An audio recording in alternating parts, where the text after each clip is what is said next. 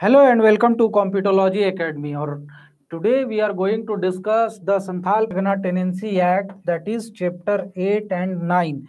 And this is the last part of the SPT Act or the Santhal Pargana Tenancy Act. And due to the unknowing thing of the Santhal Pargana Tenancy Act, many of the students who are appearing in the JPSC Civil Services exam commit various mistakes which restrict them from clearing the prelims. So those who have not watched the other videos that are related to SPT Act, as well as those who want to go through the subject matter in a better way, that is chapter by chapter, section by section, subsection by subsection, can go on to subscribe the channel and press the bell icon and get notified whenever we upload such videos. As well as if you want to watch the earlier videos, then you can go on to watch the playlist. The complete playlist is a separate playlist, that is SPT Act land related laws. So if you subscribe the channel, then you will find those videos under the playlist, right? So here let us start after this short information. And here the first topic of today is chapter 8, and that is limitations on various issues. So here section 64 to 66 describes the limitations. What kind of limitations on appeal, what kind of limitations on various other aspects of this SPT Act are there. So here section 64 says that all the applications except those under section 42 for which no period of limitation is provided elsewhere in this act shall be made within 1 year from the date of accruing of the cause of action. So suppose some of the person is not getting that of the land under the bandobasti, that is vacant holding is not being allocated or being settled with someone, and he is a aggrieved person, and if there is no time limit that is given within which the person can go on to file an application to the DC, then in such case he can go on to file the application within 1 year of occurrence of such event. So here it clearly says that all those actions, all those events in which a person is aggrieved and he thinks that he should go on to file a complaint for that matter, can go on to file the complaint within 1 year if no specific time limitation is given in that particular section, that particular chapter, or for that particular kind of action is delineated in this act, that within the period of 180 days or within the period of 6 months or within the period of 90 days you can go on to file an application if you are aggrieved for such kind of actions. So if such kind of thing is not delineated, then you have to go to file the complaint, file the application within 1 year, right? Next is section 65. Here it says that an application for eviction of the Rayyat on the ground mentioned in section 14 shall be made within 2 years from the date of misuse of the complaint of.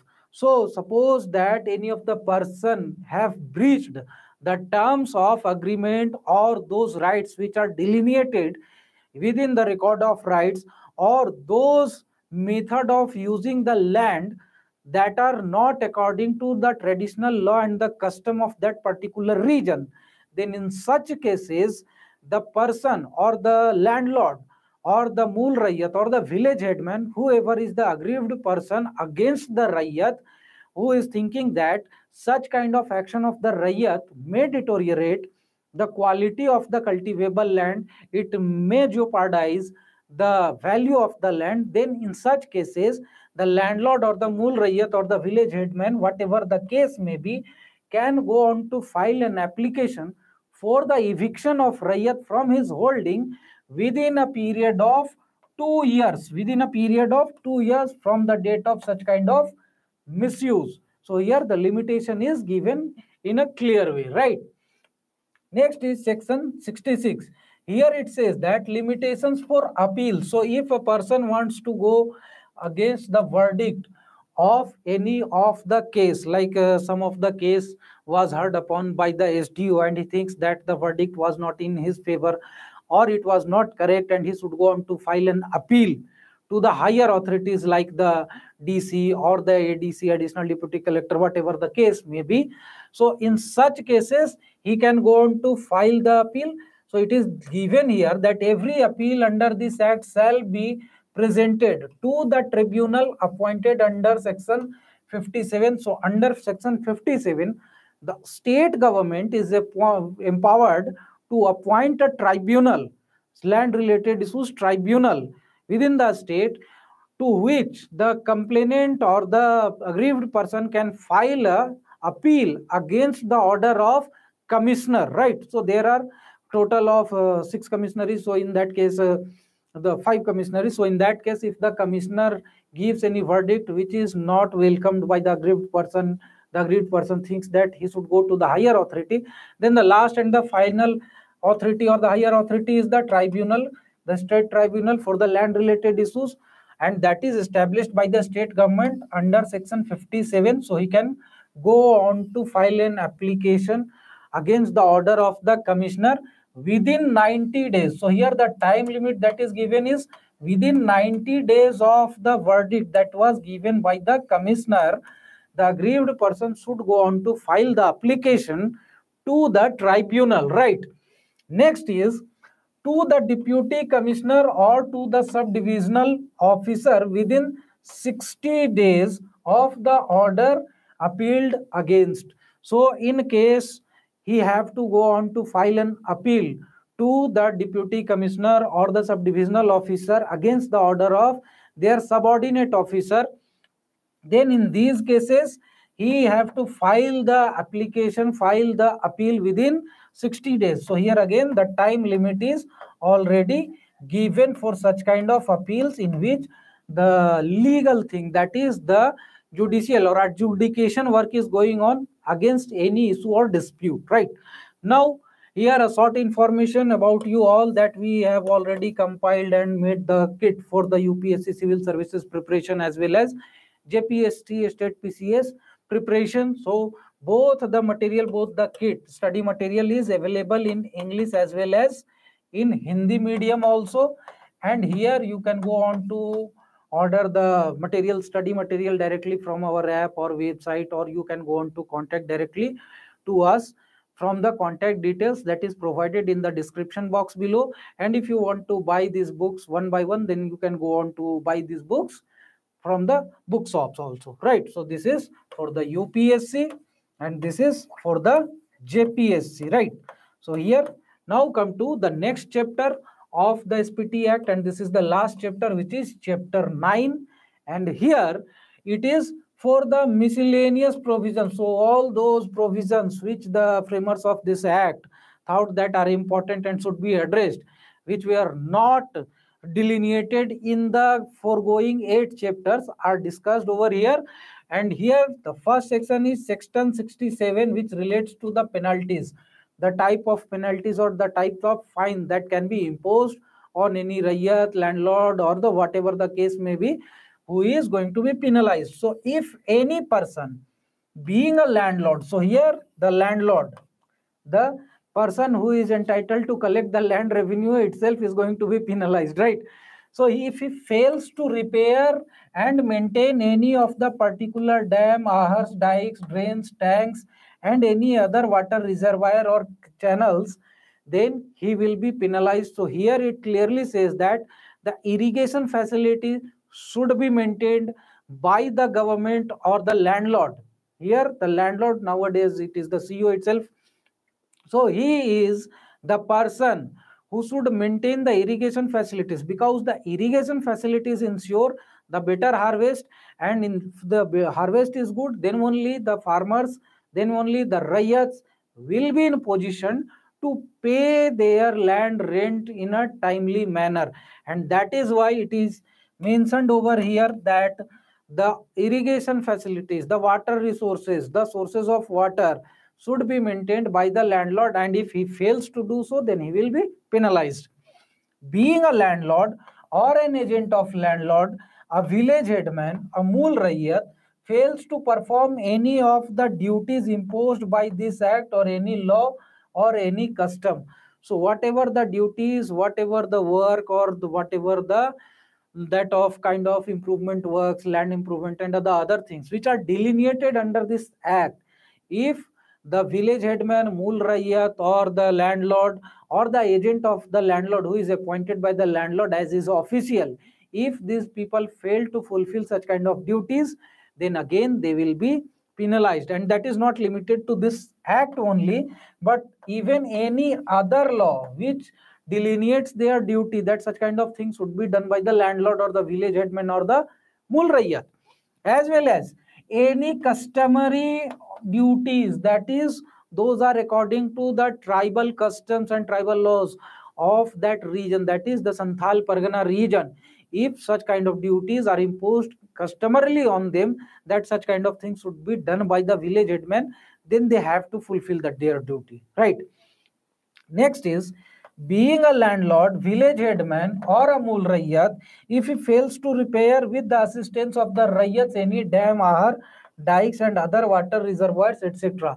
So in case of maintenance as well as in case of repair, they have to do these things, that is with the help of the rayyat. So here it is not so that he have to invest his own funds.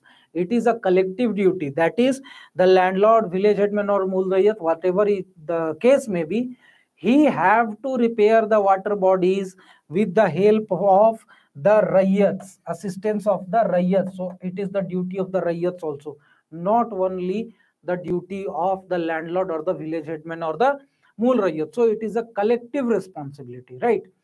Next, being a landlord or the agent of the landlord, a village headman or mul rayyat fails to report to the competent authority any transfer of village land made in contravention of section 20. So here the section 20 of the SPT clearly delineates that what should be the method of transfer of the land, in what ways the land can be transferred to some other person, to whom it can be transferred, and to what community he should belong, and to what community a particular community can transfer his land. So if such kind of any of the subpart subsection of section 20 is breached, and if in contravention of such action, such action occurs, that the transfer of land has occurred, and it comes to the notice of the landlord, village headman or mul rayyat, and if it does not intimates or informs the deputy collector about such kind of breach of this act, then in that case again he will be penalized, right? Next, being a landlord, if he fails to report to the DC the death of the village headman, so as we have already learnt in the previous videos, that if there is the death of the village headman, then the new village headman should be appointed by the DC within 3 months of the occurrence of the death of the village headman, the existing village headman. And for that matter, the information about the death of the village headman should be provided to the DC by the landlord himself. So if such kind of thing does not occur, that is the landlord does not inform the DC about the death of the village headman, then again he will be penalized, right? Being a landlord or the agent of the landlord, he settles any of the village wasteland or vacant holding or any other holding or the land with a non-jama bandi rayyat. So here it clearly says that, as we had already seen in the section that were related to the settlement of the vacant land also, that the village headman can settle the wasteland or the vacant land to the Jama Bandi Rayyats only, and in that also various principles had to be followed, like that is equitable distribution of the land, proximity to the land, contiguity to the land, landless laborers should be given the preference. So such kind of things should be followed. But if the landlord does the favoritism or he is a corrupt person, then if he goes on to settle the wasteland or the vacant land to any of the non-Jama Bandi Rayyat, that is that rayyat who is not having any kind of holding in that particular village, as well as he is not the registered resident means what, he is living in that village, his dwelling is in that village, but he does not hold any of the cultivable land, he is basically a landless laborer. So if such kind of any of the wasteland is settled to such rayyat who is not a Jama Bandi rayyat of that particular village, then in such case again he will be settled, because this will come under the corrupt practices, right? Next, being a landlord or the agent of a landlord, if he fails to supply a newly appointed village headman either with original or with certified copies of the Jama Bandi or the record of rights. So here it clearly says that the record of rights, that is खतियान जो हिंदी में हम लोग कहते हैं, it should be provided to the newly appointed village headman if there was no village headman due to death or whatever it is. And if the DC appoints a new village headman, then in such cases what will happen? The village headman have to provide him with the record of rights, whether it is original or whether it is a certified copy. Even if you will go to the kosagar in your court, district court, then you will find that there are record of rights, khatiyan hote hain wahan par, and if you ask for the khatiyan, then you will get a certified copy. They will stamp it, the Xerox, and they will sign it and they will approve it that this is the copy of the authentic one, right? So such kind of copies should be, about the record of rights or the Jamabandi Rayat, should be provided to the newly appointed village headman by the landlord or his agent, and if he fails to do so, then again he will be penalized, right? Next is being a Rayat. Now, till now it was the responsibilities that were discussed about the landlord, and if he fails to fulfill such kind of responsibilities, then he will be penalized. But here now these are the responsibilities of the Rayyat, and if the Rayyats does not fulfill such kind of responsibilities, then they can also be penalized, right? So here the first thing is, if he fails to assist the landlord or the village headman or the Mool Rayyat in the repair of any of the village dam or whatever it is, basically the water resources. So here the responsibility lies with the village headman, that he should coordinate and he should supervise the repair and the construction or whatever it is, maintenance of the water resources. But he should be helped by the Rayyats of that particular village, and if the Rayyats fail to assist him, then again the Rayyats will now be penalized, right? Next, if he encroaches on any of the recorded village path, camping or the grazing grounds. So if generally in the villages these kind of things occur, that if there is a plot that is nearby to the village path, grazing land or whatever it is, that is of the community used land, then they do what? Every year they will encroach the contiguous region of the village path or the grazing land, inch by inch, feet by feet. Just they will increase their land by 1 or 2 feet or 1 or 2 inch, like they start encroaching it, and such thing goes on continuously. And here it clearly says that if such kind of action is coming to the notice of the landlord, then he will have to complain to the DC, and again the DC will take the appropriate action. The DC will impose the fine on that particular person who is encroaching on the land of the community use, that is set aside for the village use, the use of the village population, common use, right? That is camping ground, grazing ground or the recorded path. आवागमन के लिए भी तो कुछ चाहिए, ठीक है? Next, cutting down any of the village tree illegally. So even nowadays, if you will cut any tree illegally, then you will be penalized. That is the common thing, right? Or indulges in the misuse of the village forest, like misuse, that is the villagers are allowed to collect the firewood or the minor forest produce from the village forest, but they should not go on to cut down the logs, the wood logs, and go on to sell in the market. So that is coming under the misuse of the village forest. Then he shall be liable to a fine that may extend up to 200 rupees. In such cases, all these cases, the fine will be up to 200 rupees. And in case of continuing offense, to a future fine not exceeding 5 rupees for each day during which the offense had continued. So for any of such offense, the fixed fine, that is 200 rupees, and thereafter there is a variable rate of fine, that is plus 5 rupees per day, for which this offense has continued. So this is the thing in which the whole punishment, the whole method of fine will go on, right? Now, if any land is transferred in contravention of the provisions of section 20 by fraudulent method and is cultivated by any person, then in such cases what course of action will be there? Then in such case he shall be punished with imprisonment for a term which may extend to 3 years. In such cases the punishment will be for 3 years, imprisonment of 3 years, and along with that there may be the fine which may extend 1000 rupees or with both, and in the case of continuing offense to a future, the fine may not exceed that of 50 rupees per day. So there are three things, that is 3 years of imprisonment, thereafter 1000 rupees of fine or both, thereafter if it is continued offense then 50 rupees per day for which the land had been cultivated. So this is the whole thing in which a person who have acquired any land through a fraudulent method, that land comes under the section 20, and the section 20 of the SPT Act had been breached.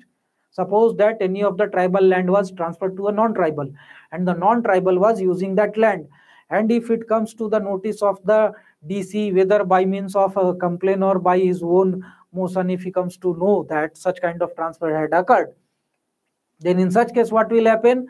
The person who is a non-tribal and who is cultivating the land, he may be imprisoned for a period of 3 years.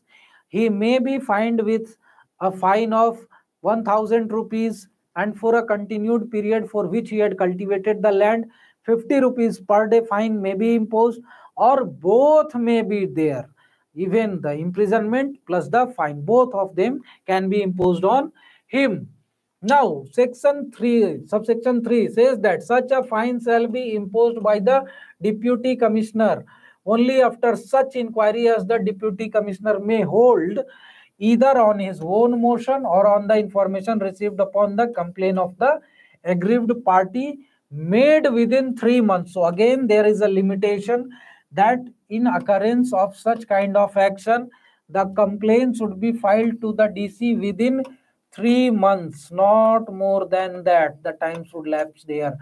Okay, from the date on which the offense was commenced, right? So here the DC can take the action by his own. There may be the person who can file the application, but the person who is aggrieved, he should file the application within 3 months of the occurrence of such action, right? Next, an appeal shall lie to the commissioner against any order of the DC imposing a fine under subsection 2, and the order passed by the commissioner on such appeal shall be final. So here after commissioner there will be no chance of appeal.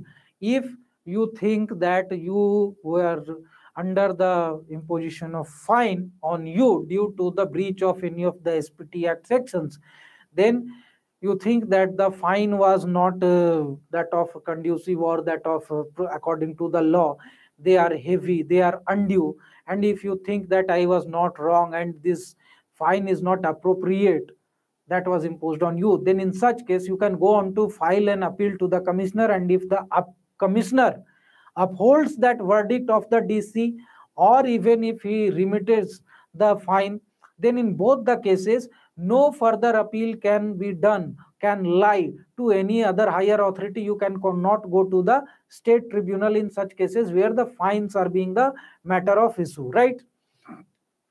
Next is section 60. Here it says that every notice required to be served on a landlord shall, if served on an agent empowered by the written authority under the hand and seal of the landlord, receives the same complaint, same notice, same thing, समन वगैरह जो जाता है, then it will be considered as the notice that has been served directly to the landlord. So in most cases what happens, none of the landlord go on to take a table and chair and sit in the front of his gate in house or in his office and go on to collect the land revenue by himself. So basically they do what? They appoint their officials in different villages, because in the older days there were landlords who were having the village under their control, which were various in numbers, large number villages like 4 villages, 5 villages, 10 villages. So such kind of landlords or the jamindars were there. So they used to appoint their agents for the collection of the rent from each village. And if a notice has to be served in any particular village for any particular matter by the DC, and if he dispatched the notice, then if that notice is delivered to that official that has been appointed by the landlord, then it will be considered that the notice has been served directly to the landlord and not his official, and the landlord cannot deny that I have not received the notice. So this is the case. Now section 69, here section 69 says that bar to the acquisition of the rights over certain lands.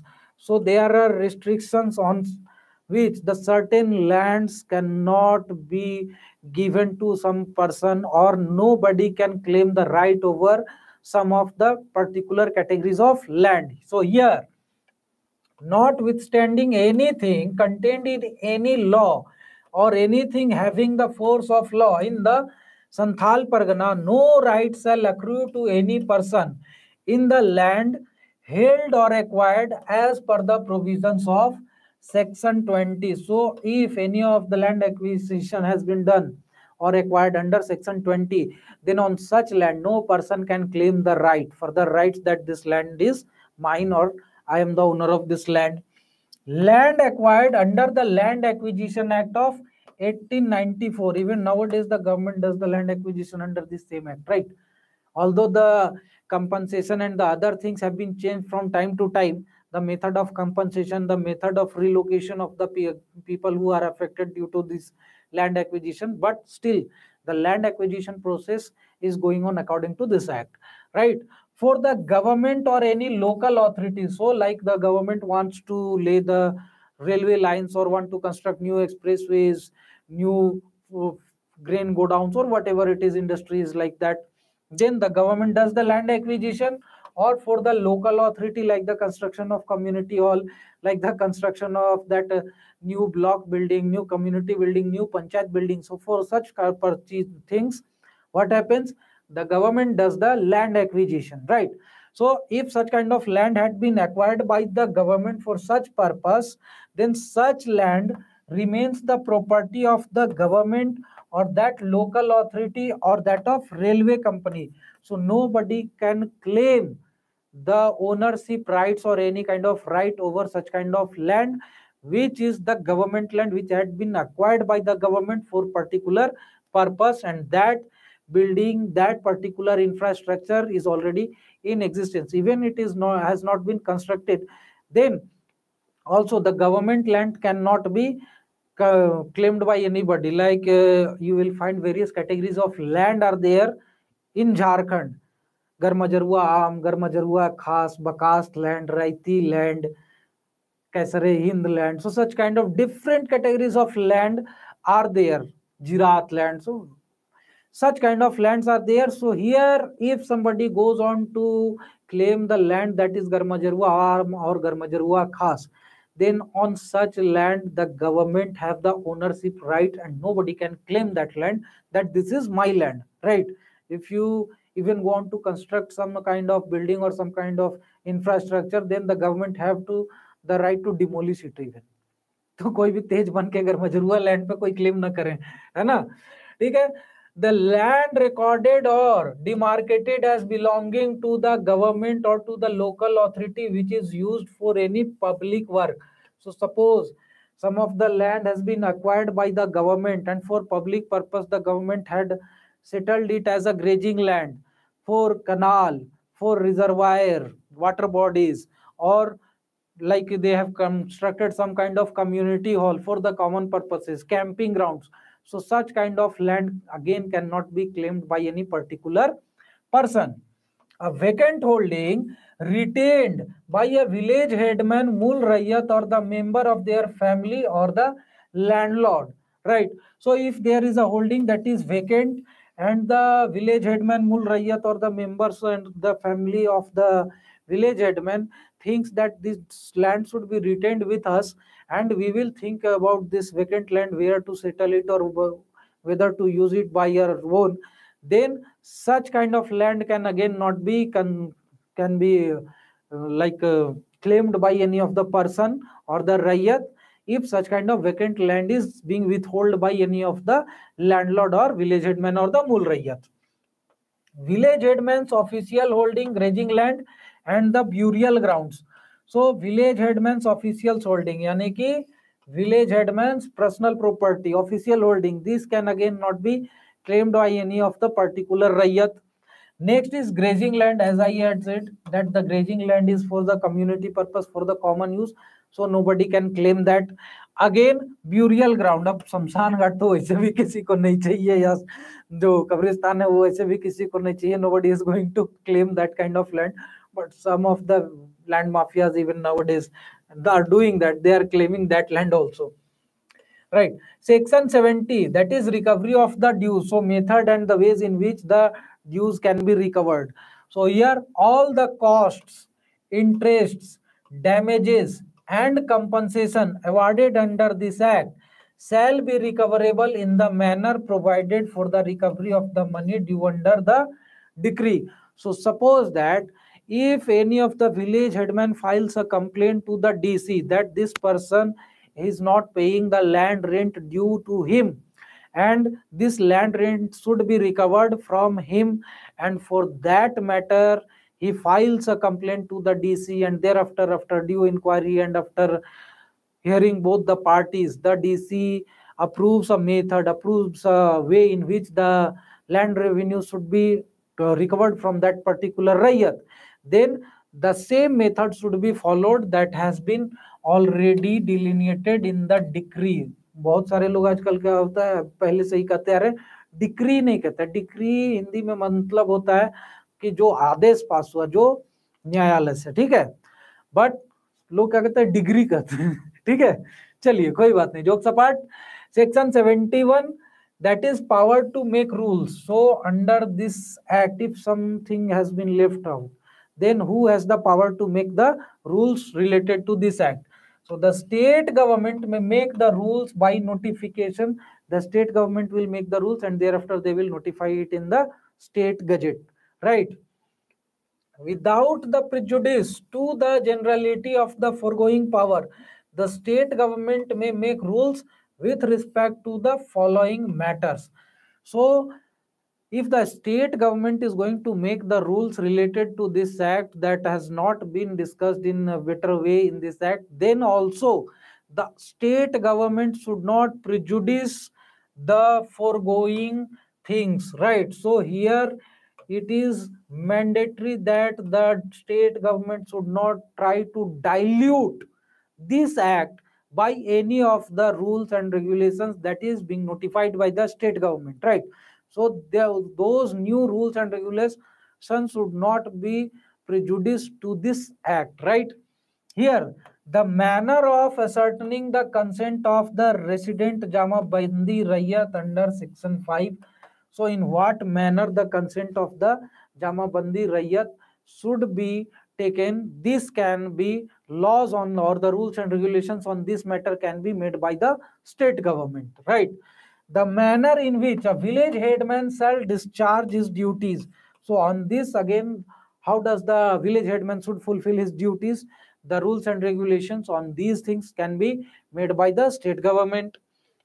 Manner for which the application is to be made for the transfer of a raiti land under subsection 1 of section 21. So in what way the transfer, the registration and the other proceedings for the transfer of the Jama Bandi Rayyat should go on this matter also the state government can make the rules and regulations. Processing fee to be paid to the registering authority. So the stamp duty, जैसे आप लोग जाते हैं registrar के office में जमीन लिखवाने के लिए, है ना? So that is the way in which you get the ownership rights of the land. So the processing fee for that matter, so that the ownership rights of that land will be transferred from one rayyat to the another rayyat. The rules and regulations related to this matter will again be made by the state government, right? Next is the provisions for acquiring the land under section 53 and the process of handing over the occupancy of such rayyat. So like the lands are being acquired for the government purposes for various activities, construction of land, railways and the roadways, etc., various things. So here again the provisions under which the land should be acquired, right? So the ways, the method, the purposes for which it can be acquired, such things can be notified by the state government, and the way in which the process of handing over the occupancy right of that particular land which is being acquired to the government or to the authority or the company which is going to erect the industry, which is going to construct the road, whatever it is, that will be done. So all these things will be notified by the state government, right? Next is section 72, and this is the last section. Here we finish off the SPT Act, right?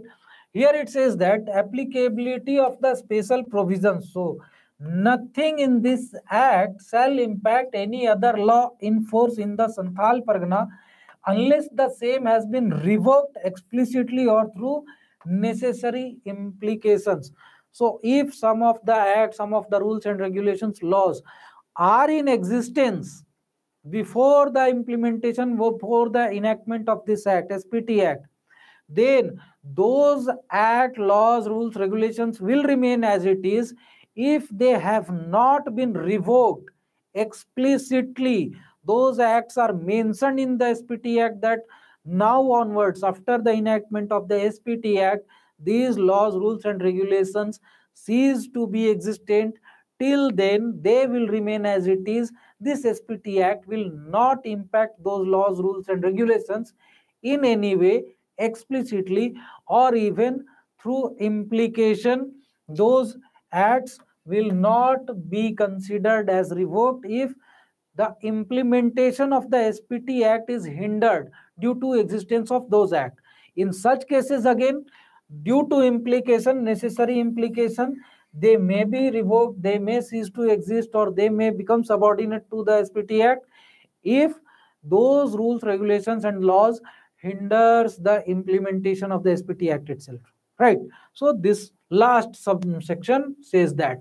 So thank you very much for watching the videos, and if you are finding these videos useful, then please consider subscribing the channel and press the bell icon to get notified whenever we come live or whenever we upload new videos, so that you will get notified about these things. You can also follow us on our Facebook and Instagram handle. This is our Telegram channel.